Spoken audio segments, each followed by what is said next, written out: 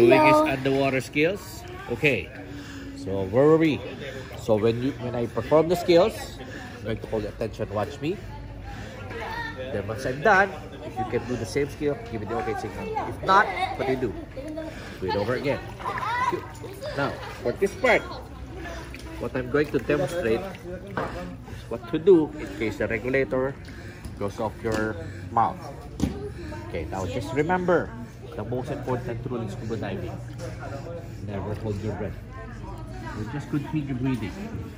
So in case a regulator is out of your mouth, to make sure you're not holding your breath, seal your mouth and blow small bubbles like this.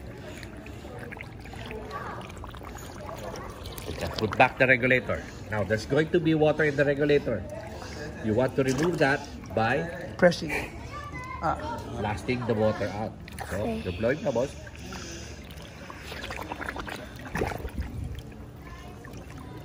Then you can continue breathing.